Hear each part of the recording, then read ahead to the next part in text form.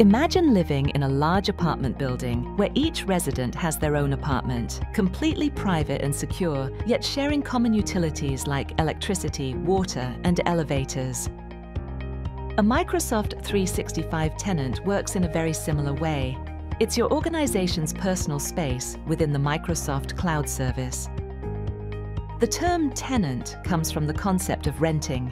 Just as you rent an apartment to live in, a tenant in the cloud represents your organization's virtual space for managing resources and accessing Microsoft 365 services. Tenant-based architectures are a fundamental aspect of cloud-based software-as-a-service platforms. These architectures enable organizations to subscribe to services rather than owning and maintaining the underlying infrastructure, providing scalable environments without the complexity of managing hardware.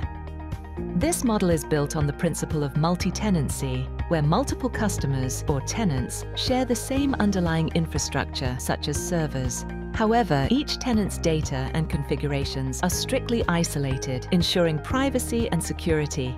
It's much like separate apartments in the same building. Tenants share the overall structure and utilities, but maintain their own private, secure spaces. Each tenant is uniquely identified by its tenant ID, which acts as a digital fingerprint for your organization. No matter how many tenants share the environment, this ID ensures complete isolation and security of your data. Also, when you create a tenant, it comes with a default domain.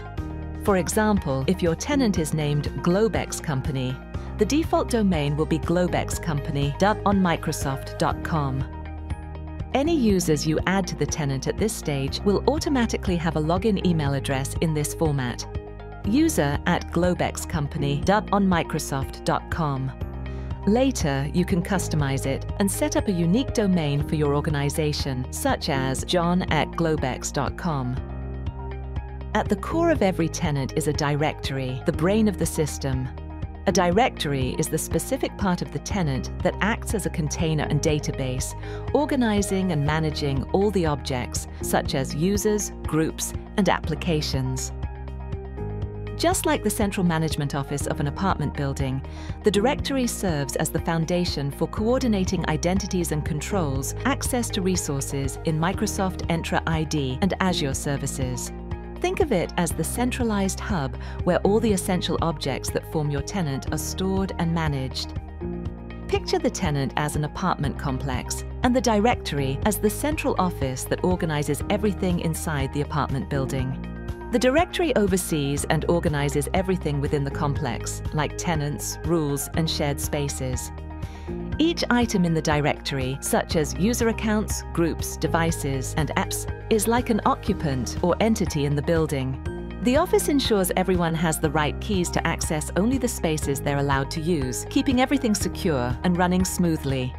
Beyond objects, the tenant also manages licenses. Licenses are like access passes within the tenant. They give specific users or devices permission to use certain tools and features, such as Teams, SharePoint, or Office apps.